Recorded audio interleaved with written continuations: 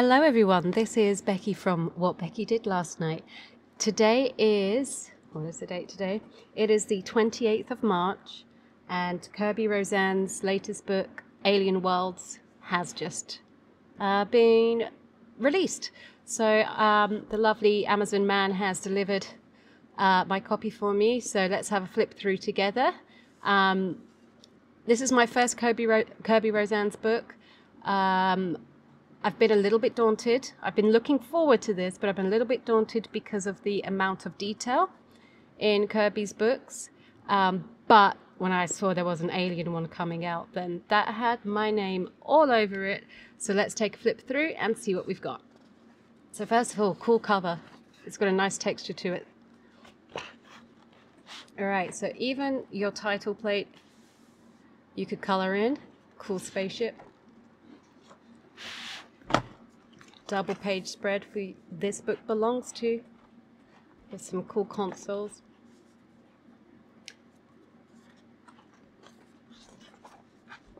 Okay, and just in case there's a difference in international editions, I've got the Plume version, Plume Penguin Random House edition. So again, even making full use of the illustrations here, you could color those in, so do some swatching, testing out what you want to use. Same for the contents page, so use these pages to try out some techniques or new pencils and bits and pieces. And now we're getting into the artwork. So I'll go quite steady through here. I won't stop on each page. Oh. For me, I think I'm going to experiment a lot with water-based mediums in this, for the simple reason that it's a bit of a shortcut for coloring, especially for base layers. So where you have all of these details, it could be a bit of a time saver. I do enjoy coloring, but I also have a very short attention span.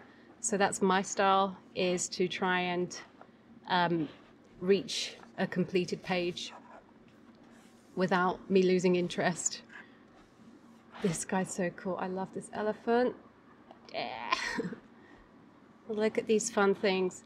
So if you're a gamer and you play, there's some games that I'm thinking of that remind me of some of the animals in here. Also the Avatar movies. So definitely with the extra eyes, I'm getting those vibes. So when I'm thinking of what kind of color palettes I'm going to use on this, there's definitely going to be some spreads that I'm going to pull in the color palettes from Avatar and some of my favorite Alien World games. I mean, look at this. That's a flower. Kerby, where do you get your inspiration from? And can I spend 20 minutes in your head, please? These little naked dudes are pretty cool. So yeah, you're going to have lots of fun with that.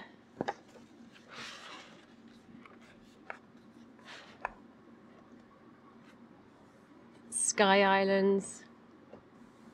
Very cool. Huge planet or a star or something. Ooh, with smoky, cloudy stuff, you could bring in your pastels here. Do some cool stuff there. This guy, wow. Okay. Has that spaceship got legs? I think that spaceship can walk. This little tiny man, I am going to have to... Right, let me show you a pencil. Let me take one of my polychromos. Okay, it could be a little bit more sharpened, but just to give you a size comparison, I'm probably going to be using a pin to color that little astronaut in. Maybe that's me. Look at these. Nice, thick cardstock. Well, paper stock, but nice and thick. Very soft. There's a little bit of tooth you can feel. So it's not ice rink smooth by any means. Look at these. Very cool.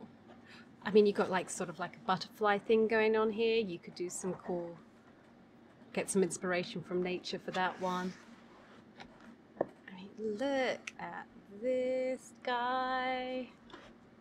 Okay, so I'm going to skip on this page because I'm fine with that page, but I know there, maybe I should have done trigger warning.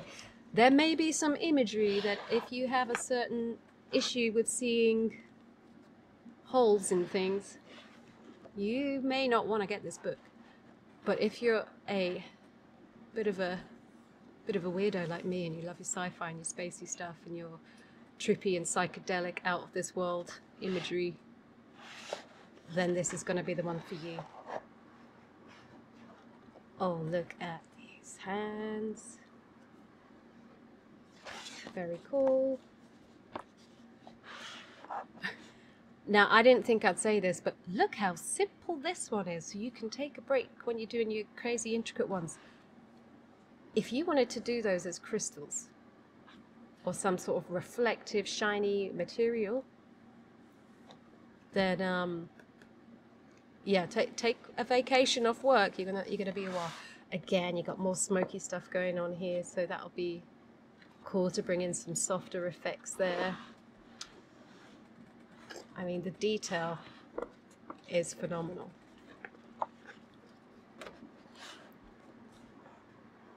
Okay, so these pages, oh no, okay, it's the same page. This, I'm noticing, is an issue across quite a lot of my big author colouring books. It's not the author's fault, it's the publishers. They're binding these images far too tightly in here. And I can live with it because it's a colouring book, but I don't know, maybe we can, you know, publishers, let's put a little bit of pressure on the publishers just to try and, you know, not print right up to the edge for double page spreads. Otherwise, we're just going to have to carry on making do. This is going to be so cool. You know, that's a really, really nice composition. I love how everything is just traveling. Get a really good sense of movement. So, you know, these are your challenges as a colorist. How are you going to color this to keep that sense of movement? You know, lots of horizontal lines, I guess. Cute. Oh, you're going to have water themes. You can either color this so it's sticky stuff or wet stuff. Your choice. A big old black hole. Is that a planet going down? And this is water, maybe? That's pretty cool.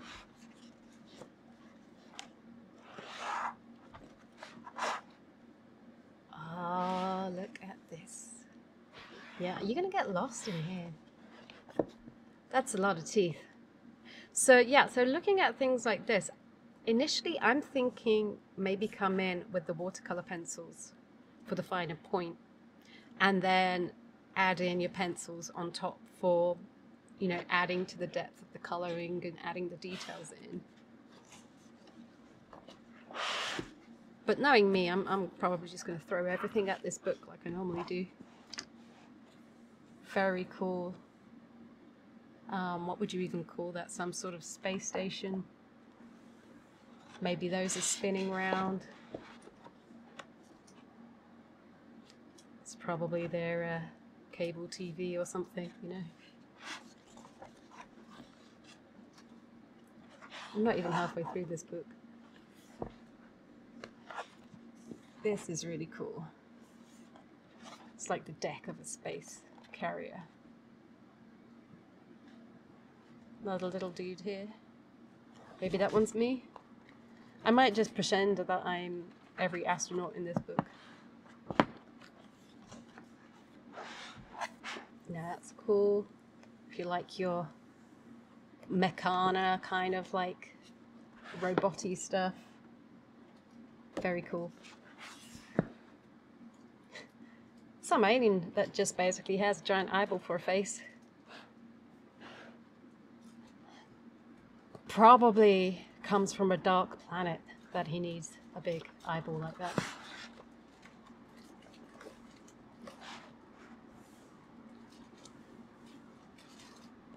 Cool. I'm probably just going to say, point to each page now and just say it's cool, cool. Ooh, okay. Now if that's a glass dome, have fun with that. Make that, color that so that you can see that's a translucent glass dome. That's going to be fun.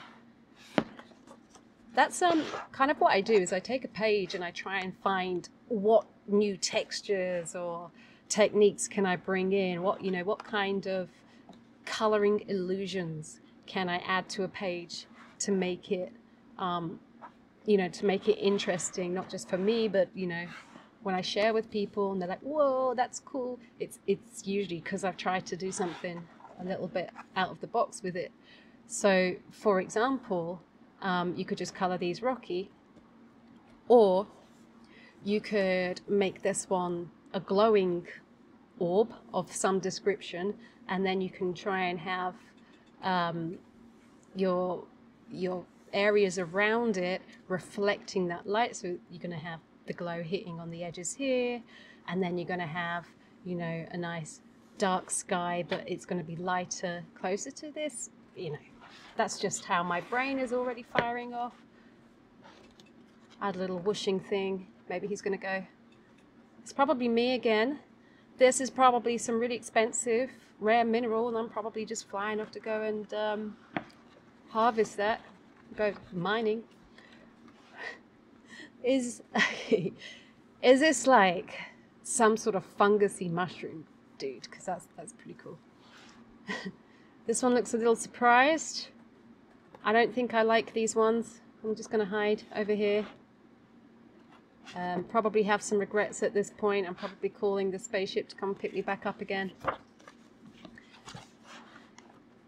More animals, and there is something super cute about the animals. But what's happening to your buddy? Oh no, it's getting eaten by a giant plant. Carnivorous plants. Well, okay, so let's get the joke out of the way. How do you know a vegan's a vegan? Don't worry, they'll tell you. So, as a vegan, I'm looking at this picture thinking, this may not be the planet for me.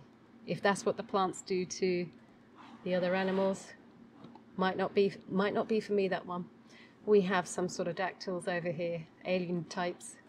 So if you like, I've been, let me try and get my words out. I'm just excited. Okay, I have been trying to find like an adult coloring book with a dinosaur theme / whimsical dinosaur style, and I'm sure somebody's had a go at making one, and it exists somewhere in the internet somewhere. I can't find one, but I also don't know if what it would look like particularly, because if it just looked like regular dinosaurs, I don't know if I could survive a whole book of that. But I'm finding, in absence of my impossible wish list dinosaur book, that the creatures in here have got quite a lot of them giving me like dinosaur vibes. Oh, are those eggs? Oh, is that the queen? Okay, this one, very different style obviously, but I'm getting Queen Xenomorph vibes. Another planet or star or something. Ooh, got a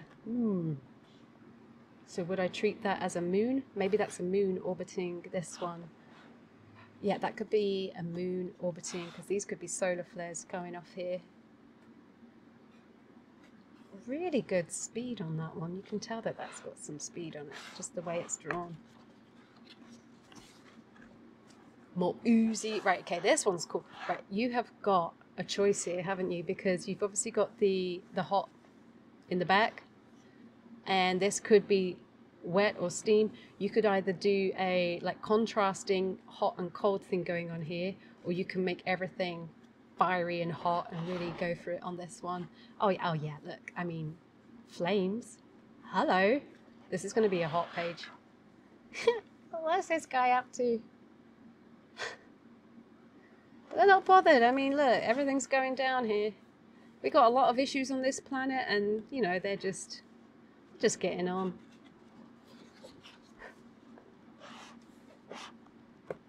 Happy or angry? Oh, yeah, okay, right. There I go, look, running away. Not too happy. All right. This one's just vibing. This one's realized maybe this is a problem. But these ones are chill. Oh, that's quite striking. So how would you do that? High